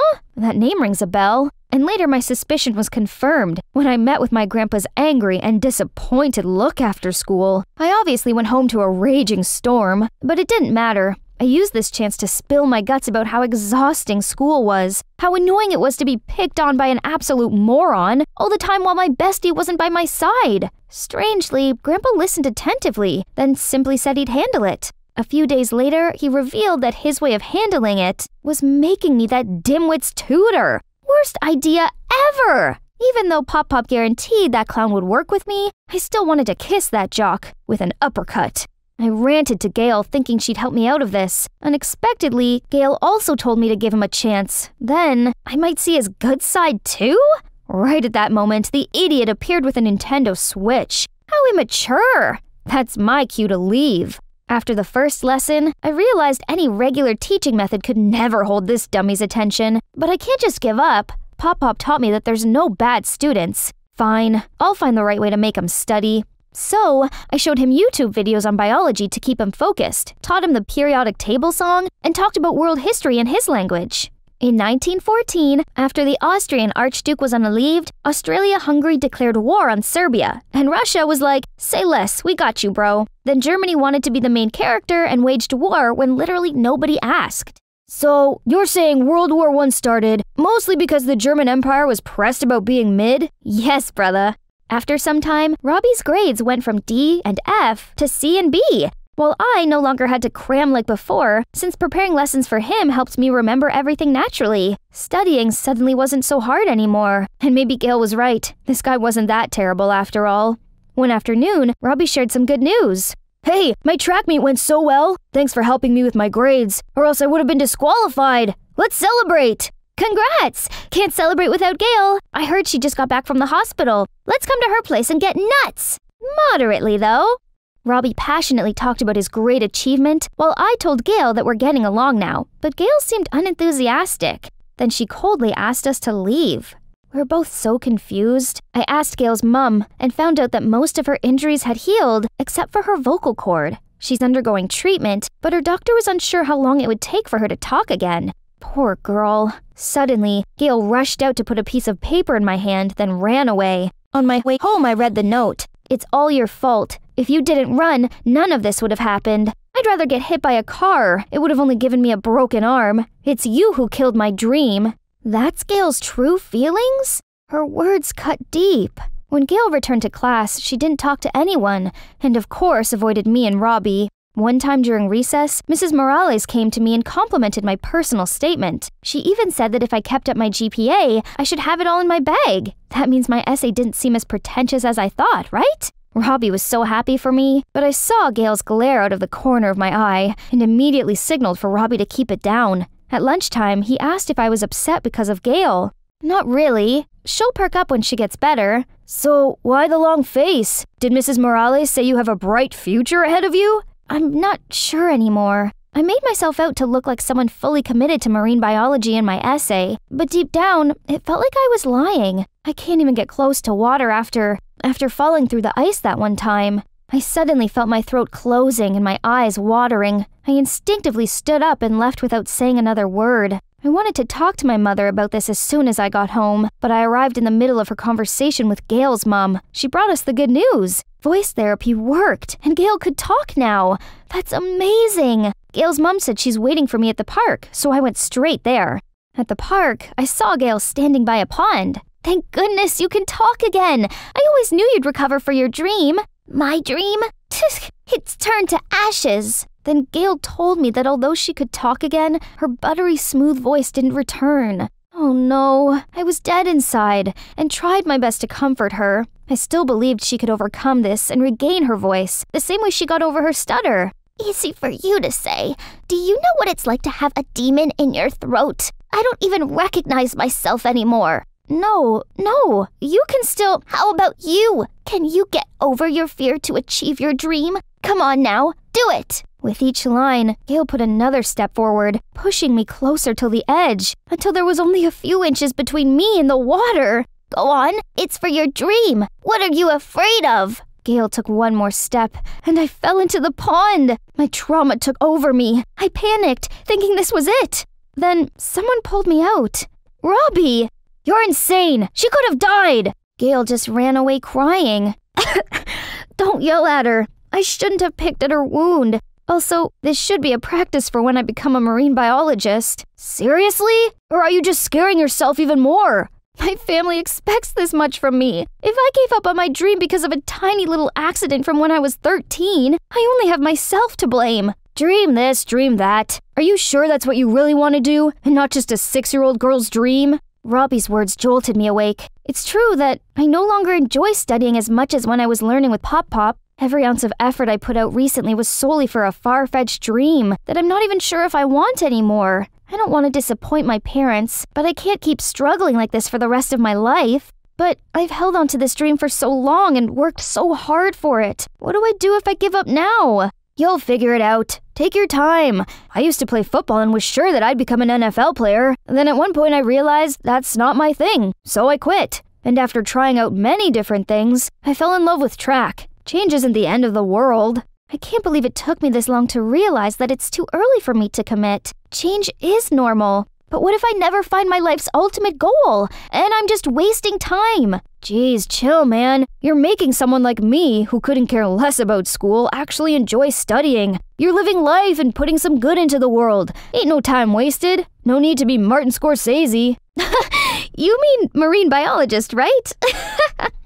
But thank you. I needed that. I came home to see Gail crying to my very concerned parents. Mom jumped to embrace me when she saw that I was drenched. Gail told me everything. Why didn't you tell us? We're so proud of you, and nothing would ever stop us. So, Gail revealed my fear of water from that accident when I was 13, and how much I tried to overcome that fear from my childhood dream. It's so difficult for me to talk about it, mostly because I can't admit to myself that accident left a scar on me, so I'd suppressed my pain all this time. Telling both my parents about it now actually felt liberating. Luckily, they're very understanding and allowed me time to find my true calling. As for Gail, I'm sorry. I was so frustrated with myself that I put it all on you. It's not your fault. Turned out, when Gail ran off, she was hiding behind a bush nearby and overheard my conversation with Robbie. His surprisingly wise take moved her as well. Gail said she'd keep doing therapy for as long as it'd take. Yes, I believe in you. If voice therapy doesn't work out, becoming a heavy metal rock star doesn't sound too bad.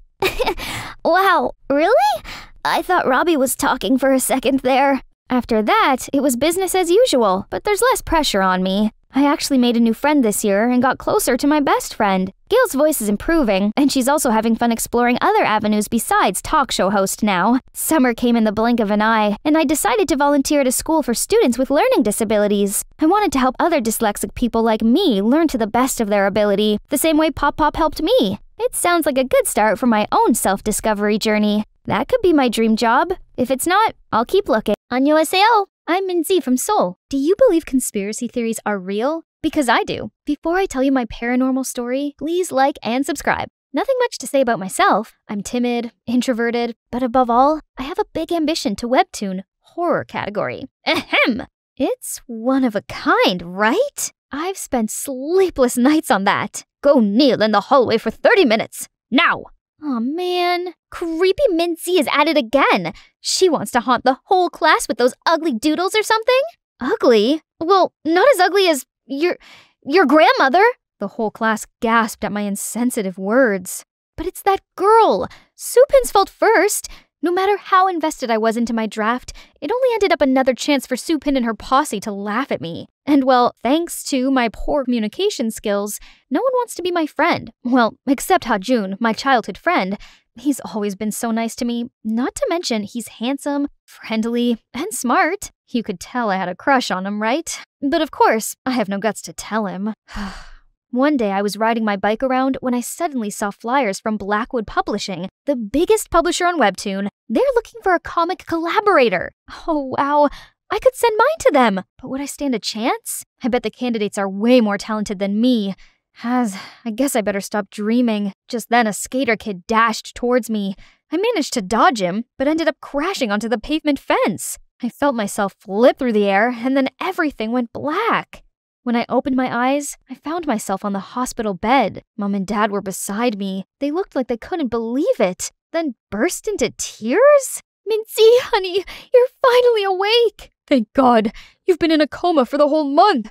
We were worried sick. Hold on a sec. A whole month in a coma? Was I that seriously injured? It took me a few days to recover and process all of this before going back to school. Bet these kids didn't even notice I was missing class for a month though. But suddenly, someone sprung on my back. Supin? Oh, here you are, Chingu. Let's go shopping today. The dress you picked me last time was perfect for my date. What dress? Am I friends with these mean girls now? And not just them. Everyone else seemed to be friendly to me all of a sudden. They gave me cookies, carried my food tray, and even lent me their notebooks. It's weird, but kinda nice though. Except the only person I cared about just straight up ignored me. Hey, Hajun, wait up. Are you alright? I'm fine. It's none of your concern anyway. Oh, I just want to check in on you. Could today get any weirder? Yes, it did. When I came home, I suddenly received an email from Blackwood Publishing. Congratulations! Your digital comic is now officially published on our website. To celebrate your success, please come to our office tomorrow. Huh? Is this a prank? I quickly checked, and it's not. My comics were literally on the headliner. But how? I mustered all the courage and went to the publisher. One step in, and I was overwhelmed by all the facilities. It was all so new to me, but just then, a group of people flocked around me and babbled to me nonstop, like they'd known me before. Yeah, our fave boy group BOF, Boys Over Flowers, is holding a concert tonight. Those opas make my emo heart beat like crazy. Hey, you should come with us. It's gonna be so much fun. Eek! Oh, but didn't those boys only lip sync and dance half-heartedly? I even heard people say it's a waste of money going to their concert. Guys, did I say something wrong? Suddenly, I got this chill down my spine. Someone's hands were crawling around my waist. My boo-boo's here. Ah! Pervert! I turned around and slapped him in the face. Oh, why did you do that? It's me who should ask this. Why did you touch me? Are you serious? Wait, are you still sulking with me? What? I'm sorry, okay? Now your boyfriend's ready for some snuggles. Boyfriend? Last time I checked, I still had the biggest crush on Hajun. How did I settle for this dandy? The guy was extremely clingy. He wouldn't leave me alone for a sec. Don't you have any work to do? Work? I am. I'm tending to the artwork of my life. You! Sure. He also kept insisting on seeing my webtoon draft to help me polish it. Help my butt. He only messed it all up. Not to mention, everything is completely new to me, but everyone acted like I'm so used to all of this. This didn't feel right. Later the day, I told my parents about this, and they said the doctor did mention possible memory loss due to brain injury. Makes sense, but why did they seem all anxious? Over the next few days, I tried to cope with my new life, even though it didn't make any sense at all. Like, I now had my favorite seat in the canteen. You nerds are sitting on Minzy's spot. Move! And apparently, I got a new hobby of skipping school now. What's the matter? You've done this so many times before. Why did I even do this? Hajun, on the other hand, still kept distance from me. Until today, we had a project discussion. I tried to break the ice, but he only replied coldly. Why are you here? This whole month you've ditched me to hang out with your hot friends, and now you suddenly want to talk to me again? The whole month? What do you mean? You suddenly turned 180 degrees and became this attention seeker. You even pulled stupid pranks on those mean girls and got them to worship you as their leader. But I was in a coma the whole month. You're kidding, right? No, why would I joke about something like that? Then who was the Mincy I saw every day at school the past month? Was he saying I was in two places at once?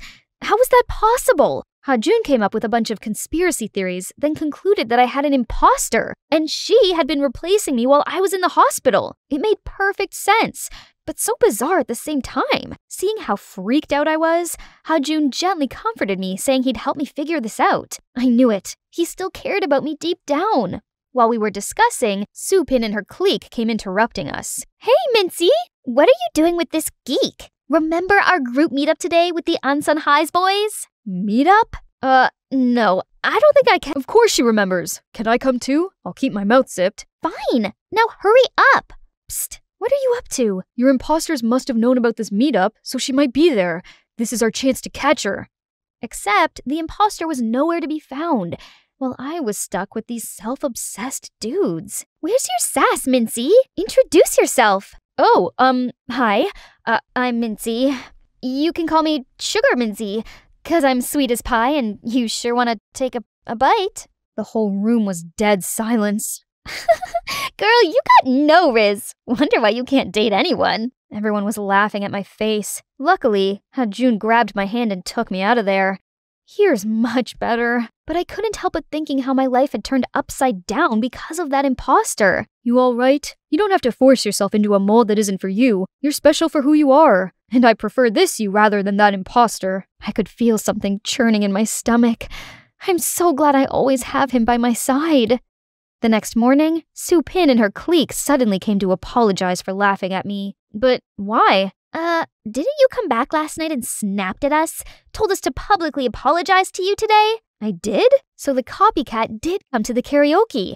Did she intentionally stalk me?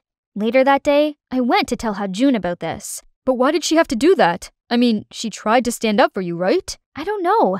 It must be part of her scheme or something. I have to find her ASAP.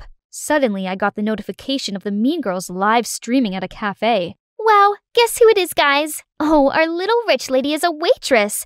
And she dared to look down on us all the time. She steered her cam towards the poor girl they were talking about, and she looked exactly like me. It's her! Ha-Jun and I immediately rushed to the cafe and saw Su-Pin and the imposter was about to jump at each other. What's going on here? Mincy? What? Why are there two Mincies? It's a ghost! Guys, run! You! Who are you? And why did you pretend to be me, you imposter? Mincy, finally we meet. I'm your twin sister, Minha. Sister? We're related? But Mom and Dad never told me I had a long-lost sister. Because you're adopted.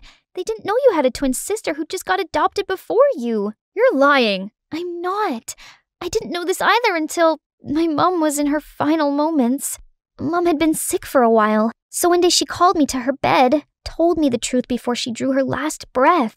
After that, I came to find you, but you were already in the hospital by then. You did wake up after surgery, but once you saw me, you immediately had a seizure and fell back into a coma again. Your parents and I agreed it was best for you if I stayed away and waited until you fully recovered. Meanwhile, you decided to live my life for me?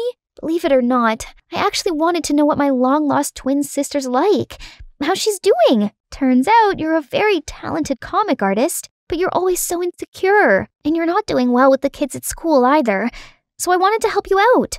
Sending your webtoon draft, working at the publisher, and fixing those Mean Girls wagons, I just went with it and ended up getting too wrapped up. Really, did you get wrapped up in dating a random guy under my name too? And what about school? Did my parents agree to let you replace me? It was my idea and I persuaded them. They're just worried about you. I didn't ask for any of these in the first place. Thanks to you, I've become a stranger to my own life. You're happy now? Then I ran away, never wanting to see her again. Still, the worst part was, my parents lied to me. Why did you do it? You didn't tell me I'm adopted, and now you let a stranger replace me? Do you really see me as your child? Minty, honey, of course you're our daughter. Nothing could ever change that. We were afraid you'd be sad if you knew you were adopted. Truthfully, we love you more than you can ever imagine. It's a lot to process, but I had to be strong and stay focused. But soon, whisperings caught my ears. Did you notice Mincy recently is different? And even a little bit dull? Where's the cheeky Mincy we're used to? Hey, do you get that bad vibe from Mincy lately? Somehow she'd gone back to being a sullen, creepy nerd again. God, why did everyone keep comparing me to that imposter? Hey, you all right? No, I'm not. Everyone seemed to like Minha and she'd only been here for a month. But nobody cared about me. I do care about you. You always got me. Your handsome friend, ready to the rescue. Whatever you say. Come to think of it, your sister only meant well. Despite her way, all she wants is to help you to be more open and show your hidden talents to the world. What Ha-jun said got me thinking that night. Maybe he's right. If it hadn't been for her, my webtoon would have been forever locked in my iPad. Besides, she's only got me as a family. I've gotta see her now. Hey, I came to apologize. I could see you only meant well, and I was only acting ungrateful. I'm sorry. And also, thank you, Uni. There's nothing to be sorry about. It's my fault too for acting on my own and getting myself to fall in love with Si-woo. I haven't told him yet, but I will find the chance. Sorry for dragging you into my stuff. I leapt into her embrace and felt the happy tears running down my cheeks. After the teary reunion, we spent hours catching up with each other. It's like we're reading each other's minds. Must be the twin bond. I even invited her to my house and we had a good time. For the next couple days, I only focused on the webtoon and getting to know myself better. With Ha-jun's help, I now felt more comfortable and confident speaking with others. One day at the publisher, while I was having a little chit-chat break, a colleague rushed in. Minzy, did you hear the news? Your webtoon won the first prize of Comic Award. Comic? The most renowned award in webtoon? Oh my god, I'm dreaming, right? My hard work finally bore fruits. I was celebrating with my colleague when out of nowhere, Si-woo dragged me out. You better announce me as the co-author. I helped you with the sketches, the script, the coloring, yada yada yada, remember? What? You were only messing it up. Do you even know what the story is about? Babe, don't challenge me, or else I would tell the director, aka my dad, to kick you out. And by the way, let's break up. Excuse me? You really think I like you? Oh, please. I only do it for your webtoon, babe. Grr, that dandy jerk. I knew he was no good. But what could I do now? Later, I told Minha everything, and she was heartbroken and begged me to help her sneak into Si-woo's office. So I did. Si-woo, please don't leave me. How could I live without you? Oh, it'll be hard, 'cause I'm irresistible. But you gotta let go, babe. You have nothing else to offer me. I already know you don't love me, but I do love you. And I already put a love spell on you. You'll forever be haunted by me. Then, Minha fainted, crashed on the floor. Scaredy cat Si-woo was freaking out. Hey, you're not gone, right? Suddenly, the light turned off. What in the Holy Spirit's going on? The light turned on again, and the guy stopped screaming until he saw me. Hi, babe! Ah! What are you? You don't recognize me? It's me, Minji, in spirit form. Stay the heck away from me. After every despicable thing you've done to me? Please. Come with me, you crooked. To where? To the other side! He was so scared his eyes went white. Then he fainted. Serves you right! And let me introduce my E-Kip with Minha, who should win Oscars for that performance, and Ha-jun, who's behind the light effect. Didn't think of that, did you? After that, Si-woo kept insisting I was some spiritual force that haunted this place. Then eventually, he quit the job. And of course, I had the full copyright of my webtoon and was eligible to receive the Comic Award. My career has just begun as I decided to continue to work at Blackwood. Mom and Dad also decided to adopt Minha into our family, and we could finally be together. That's the magic I wanted to tell you. This unexpected event changed my life for the better. Chance doesn't come twice, right? You have to grasp it. By the way, I want to ask, do you guys have any unexpected events that changed your entire life? Tell us in the comments below. Hang on, here's one more thing I have to do for the old shy me. Ha-jun, I've been wanting to tell you something. The past event got me thinking, if I don't start telling you how I feel now, I might regret it later. So, Kim Ha-jun, I like you. So much. Finally, it took you that long. When you were in hospital, you weren't the Minzy I knew, which freaked me out thinking what if I couldn't see the real you anymore. It's comforting that you're still here, 'cause I got a huge crush on you too.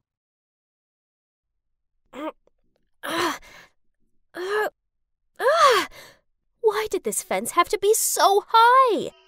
Oh no, that didn't sound good. It was time to get out of here. But, I seem to be stuck. Suddenly, a security team was blinding me with a flashlight and telling me not to move. Not that I could anyway. They dragged me down.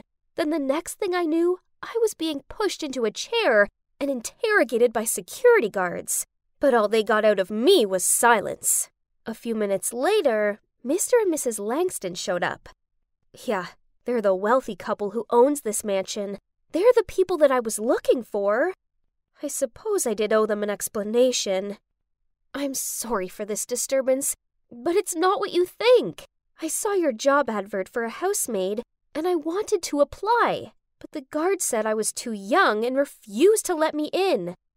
The thing is, my dad has a rare heart condition, and if he doesn't receive treatment soon, then chances are he won't make it. I really don't have any other choice, so please can I have the job and also 6 months' salary advance? Right at that moment, a girl my age fell into the room, peered at the Langstons, then started laughing. Carla, this is not acceptable. Aren't you ashamed of your appalling results for the Francis Academy entrance exam? You should be studying hard to redeem yourself, not out partying at this hour. This Carla girl just rolled her eyes at them, then wobbly walked off. I noticed Mr. Langston comforting his wife, who seemed to be in much distress at the girl's inconsiderate behaviors. So this must be their daughter then. They sure seem to take her education seriously. And she applied to my school. That gave me an idea. You know, if you want to improve Carla's academic performance, I can help you. They both gave me skeptical looks, so I showed them my academic records and told them how I was a valedictorian and had successfully scored a scholarship at Francis Academy. On hearing about my achievements, any apprehensions they had soon faded. And so, they'd come up with a plan. A risky one.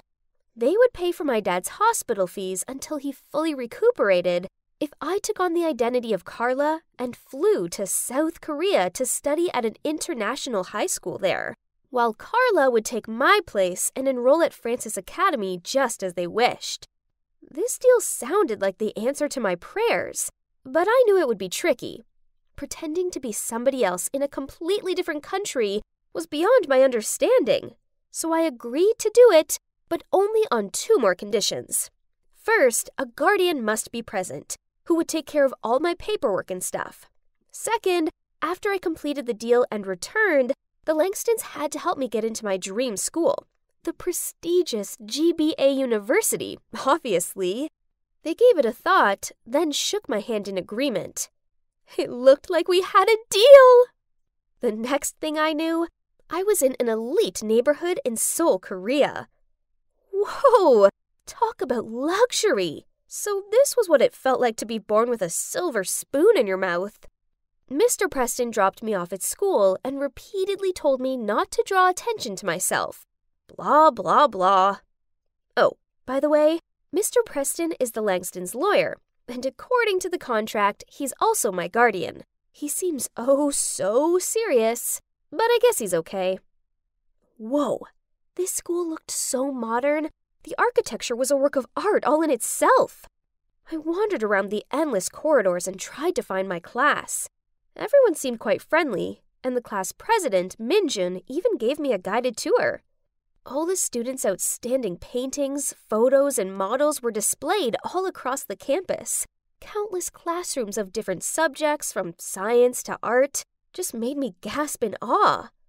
I was admiring the artwork when suddenly Minjun blurted out, Sorry, I've got to go. Miss Lee is looking for me. It'll only take a few minutes, so wait here for me, okay? Then he rushed off. So I lingered around the hall. That's when I spotted a group of girls nearby.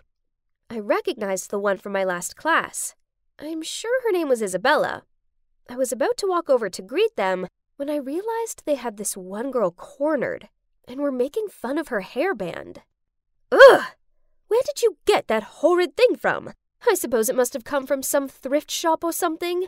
I heard that's where poor people shop. Ugh, this whole thing disgusted me. They outcasted someone just 'cause she didn't come from ridiculously rich households like them? I knew that poor girl's feeling all too well. I'd gotta help her.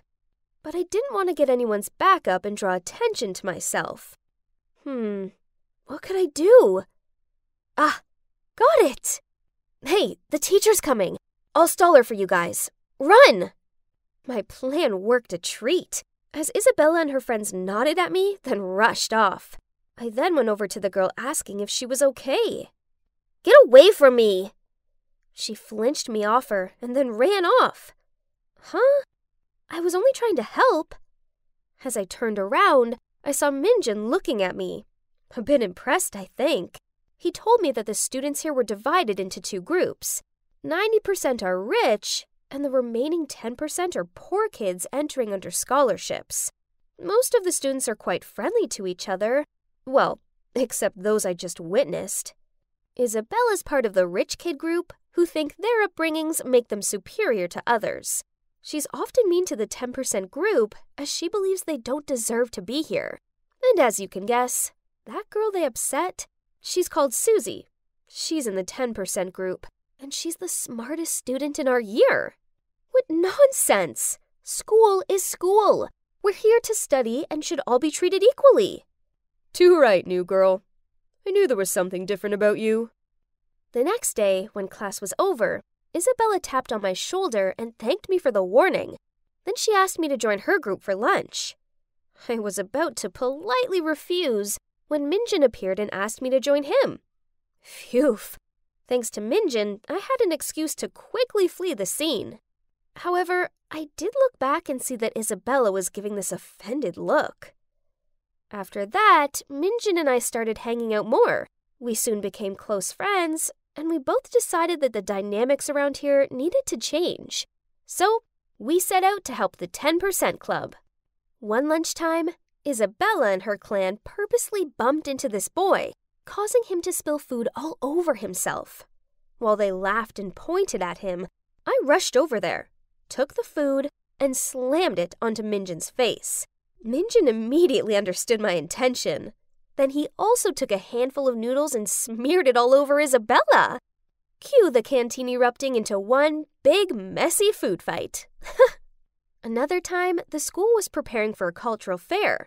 One boy from the 10% group had this awesome idea to open a food stall serving traditional dishes from different countries. Everyone agreed, apart from, yep, you guessed it, Isabella and her snooty besties. Such a peasant. Too used to working as a waiter to serve others, huh? I winked at Minjin. Then we stayed behind and secretly wrote Isabella and her friends' names on the list of participants and submitted it to the teacher. Now, they had no choice but to serve food at the super crowded fair. The funniest part was they finally got a taste of their own medicine when the 10% group made the most of ordering them around and complaining. Ew, this ratatouille is too bland. Add some more salt. And this milk tea is too sweet. Start a new batch with less sugar. I have to admit, I was enjoying watching the mean kids squirm. But I guess my enjoyment hadn't gone unnoticed, as afterward, Isabella approached me. Those peasant kids aren't at the same level as you and I. I suggest you put more care into who you choose to associate with, or you could end up being treated like they are. Whatever. I just rolled my eyes, walked away from her, then continued to hang out with my friends in the 10% group. Isabella and her minions gave me dirty looks, but due to the Langstons' name and fortune, that's all they could do. Just like that, my high school years passed by. I had some great friends. And guess what? Yep, I was now dating Minjin. I loved being here in South Korea, and I'd even grown fond of Preston, who, despite being a grumpy gut, now felt like family to me. I mean, don't get me wrong, I missed my family back home like crazy. But Dad was getting better now, and we regularly FaceTimed. As amazing as my life was now, deep down I always felt like I was living in a dream. None of this truly belonged to me, and everything would be over as soon as I left this place. And eventually, my last week here arrived. As I was studying for my last ever exam, the SAT, I received a message from an unknown number. I know your secret. Drop out of the test, else I'll expose you. What? Who could it be? I called the number and a distorted voice answered the phone. I begged them to tell me why they were doing this, but they just replied, "You don't need to know. Just do as I said." Then they hung up. Luckily for me, Preston isn't just an amazing lawyer, he's also a tech genius. Thanks to him, we tracked down the location of the phone. I bet you're just as curious as I am to find out who it was. And now is the moment of truth. Huh? No way! Standing there looking startled was Susie! Why would she do this to me?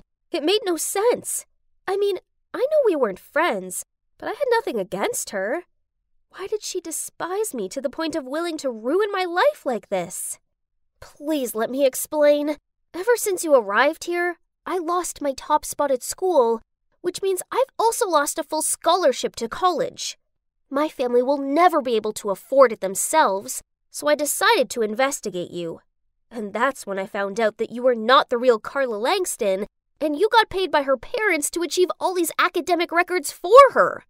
I get why you're upset, but you didn't have to blackmail me. You don't strike me as someone who would do such a thing, so it's kind of disappointing that you did. I'm not. I'm a dead end, Irene. You have to understand. This is my entire future I'm losing here. And what for? So some rich, spoiled girl can get into college without doing any of the work? It seemed like I had a lot of thinking to do. In the end, I realized all I felt towards Susie was pity. This was all my fault, and it wasn't fair for someone as capable as Susie to have her entire future ruined because of me. So I had to be the bigger person here. I decided to ask the Langstons to give Susie the spot at GBA University, which was previously reserved for me as part of the deal. I mean, no worries. With this big brain, I could easily get in there on my own, right? And so, as soon as I was done with the test, I quietly left South Korea behind, without saying goodbye to anyone, including Minjin. Susie and I boarded the same flight back to the state. She couldn't help but thank me all the way there. And, well, let's just say, by the time the plane landed, we became good friends. But things didn't all go as swimmingly as I intended. It turned out Carla was even more negligent than first thought. All she managed to get was a high school diploma with shockingly bad grades. These were now my bad grades. My dream of attending a prestigious university was over. I'd just have to make do with a community college instead. A year flew by, and there wasn't a single day that I didn't think about South Korea or Minjin. I couldn't talk to him anymore. I promised the Langstons I'd cut all ties with my life there. I mean, Susie was the exception. One day while going out with Susie, she was showing me something interesting on Facebook, when we happened to scroll past a post of Minjin's, which read, "Finally I found you, the love of my life." My heart sank. Wow, it looked like he'd found someone else, while my heart still pined for him. But life still goes on, and a week after that, I was waiting for Susie outside of her college, daydreaming how this could have been my life. I saw a familiar face heading towards me. Was that Minjin? But wait! He was with a girl. Carla! Hang on, his Facebook post was about her? The love of his life was Carla?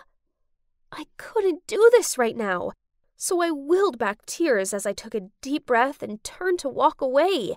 But suddenly, I felt a hand pull me back. It was Minjin. "It's really you! I finally found you! I've been looking ever since graduation, and then my information led me here and to—" Me! Carla appeared next to him and smirked at me. Hey, who am I to stop the course of true love? So I told him your real name and helped him search for you. I mean, you're smart, so I figured you'd attend this university too. No, you messed up my grades, remember? Anyway, it doesn't matter anymore. I turned and looked at Minjin. I'm so sorry, Minjin. I wanted to tell you everything, but I couldn't. He took my hand in his and gave me this adoring smile. I found you.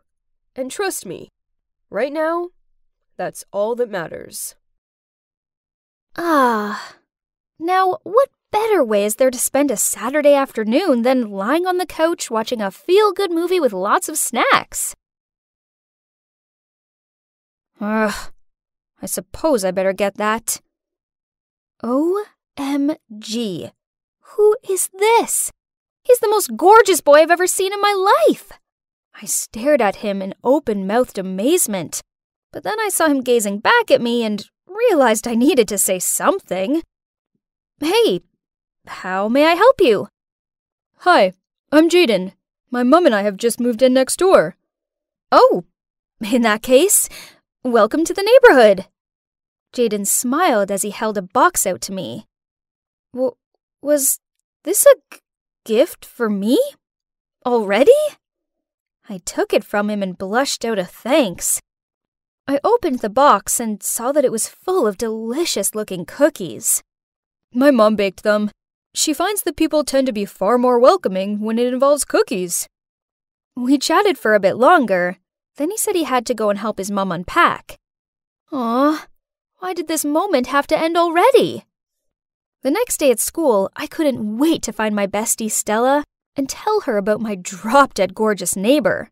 But as it happens, she found me at my locker and immediately started gushing about this hot new boy. I needed to see how handsome this guy was. My chance came at lunchtime when Stella pointed over at the new boy who was currently being pestered by Anna, this stuck-up girl from class. I squinted my eyes. OMG! The hot new boy was none other than Jaden! I watched on as Anna fluttered her eyelashes at him, then flicked her hair behind her back. Ugh! She needed to give the flirting a break. It was so tragic. Suddenly, Jaden saw me, smiled, then hurried over to me. Hi, Laura. Oh boy, am I glad to see you.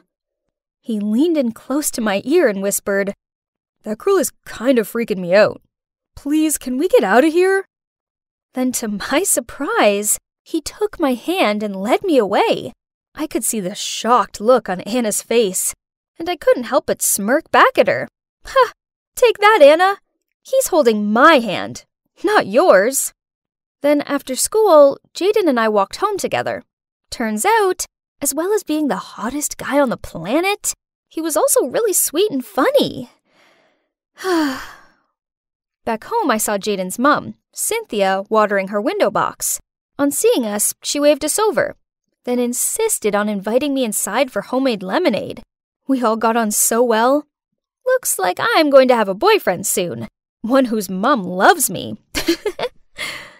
From then onward, Jaden and I hung out lots.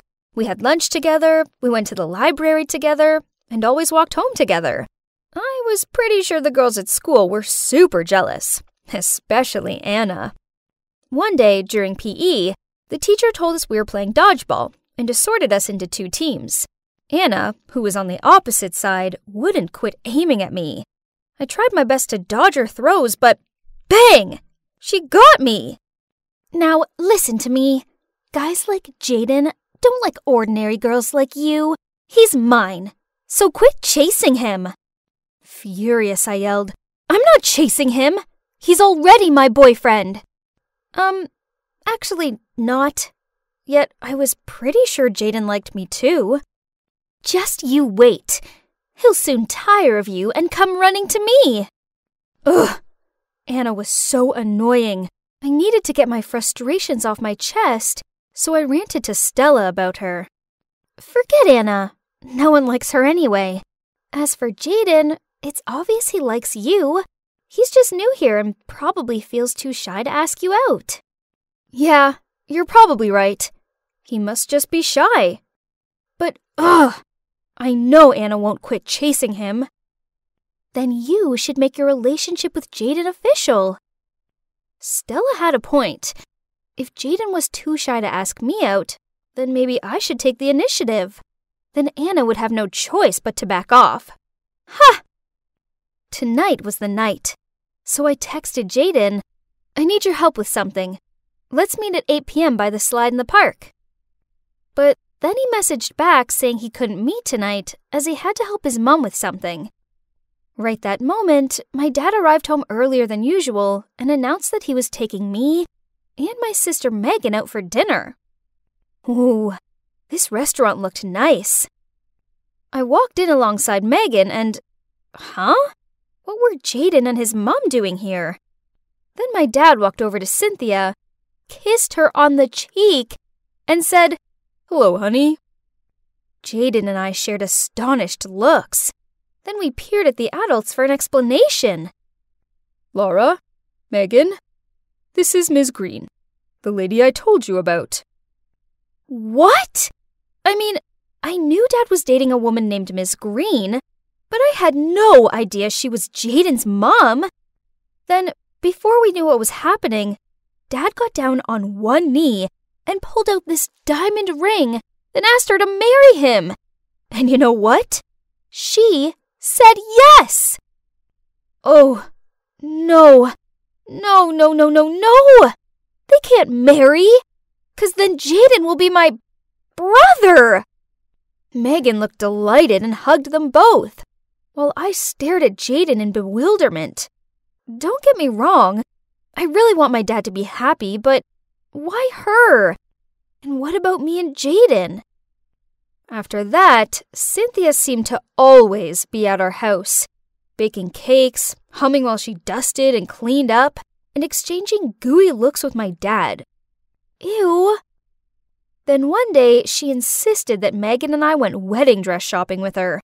She tried on this one dress and, yeah, okay, she looked pretty good in it. But when she asked me what I thought about it, I just shook my head and said, well, it's not very flattering, is it? She tried on several more dresses, but I managed to find fault with them all. Then, when I noticed how disheartened she looked, I patted her shoulder and said, Don't worry, Cynthia. You can always postpone the wedding until you find a suitable dress. She looked a bit taken aback, but then she just smiled at me and said, That's okay, Laura. I'm going to go with the first one. Ugh. Anyway, now the dress was chosen, so at least I could go home now, right? Wrong. As on the way home, we passed an arcade. Cynthia led us there and then excitedly challenged me to a game of air hockey. Then I said jokingly, Fine, I'll play, but if you lose, you don't deserve to be my mother. And guess what? She won! Ugh! And worse still, Megan wouldn't quit giving me dirty looks for the comments I'd made. Jeez, I was just joking. What is wrong with you today? I plopped down on the couch and blurted out everything. She'd take my side, right? Turns out, no, she wouldn't. What? You and Jaden aren't even official. But Dad loves Cynthia. They both deserve happiness, so stop being a brat about it. Then she stormed off to her room. Ugh, I feel like I'm going crazy. I have huge feelings towards Jaden, and I know he feels the same. So why can't my sister be mature enough to understand that and support me? I needed to vent to someone. Luckily for me, I had Stella. Why does no one care about my feelings? I can't be Jaden's sister. Sorry, Laura. I don't know what to say. Suddenly, from the nearby table came a lousy voice. So that's the reason why Jaden has to hang out with you? You're pathetic, Laura. Turns out we were so lost in conversation, we didn't notice Anna and her flock sitting at the table behind us. Actually, we've been into each other for ages. It's not our fault our parents made some dumb decision. Anyway, whether we can be together or not, it doesn't change the fact that you bore him so much that he'd choose watching paint dry over being with you. How dare you? She was about to grab my hair, but right at that moment, a hand stopped her. It was Jaden. That afternoon, on our walk home, I finally came clean to Jaden. I like you a lot. I have always been since I first met you. I know you like me too, but you think it'll be awkward because our parents are getting married. Maybe if we just tell... Laura, you're such a sweet girl. And I do like you. But just as a sister. What? How could he say that to me? He had to like me, didn't he? Feeling an unexplainable amount of shame and embarrassment, I ran away from him. As I lay on my bed and rubbed my tear-stained eyes, all I could think about was how unfair this was. So, by the time Dad called me down for dinner, and I walked in and saw how happy he looked, my anger got the better of me and I yelled, "I hate you, and I hate Cynthia! How dare you try and replace Mom?" Then I rushed back to my room. You really upset Dad. You know that, right? I didn't answer. I was also upset, but no one seemed to care about my feelings. Dad said we come first, so if you really feel this strongly about it, then he'll cancel the wedding. To be honest, I'm real mad with you right now. So? What about me? You're so immature and selfish. I didn't understand how my own sister could be so uncaring, so I screamed out. So what? You don't care that Mom's being replaced by some fake woman? And what about me? Why does no one care how I feel? Oh my God, Laura, for once, this isn't about you. Megan rolled her eyes at me, then stormed off. Finally, everyone quit going on about the stupid wedding. But why didn't I feel good about this? Cynthia didn't seem to be coming round to our house anymore, and I noticed how Dad's cooking seemed to get worse and worse, until he stopped altogether and just ordered takeout. Meanwhile, Jaden wasn't anywhere to be seen at school. Stella asked around to find out where he was, and turns out he'd left, as he was moving back to his old town. No way! After school, I rushed straight over to his house and barged inside to find him and his mum packing. Are you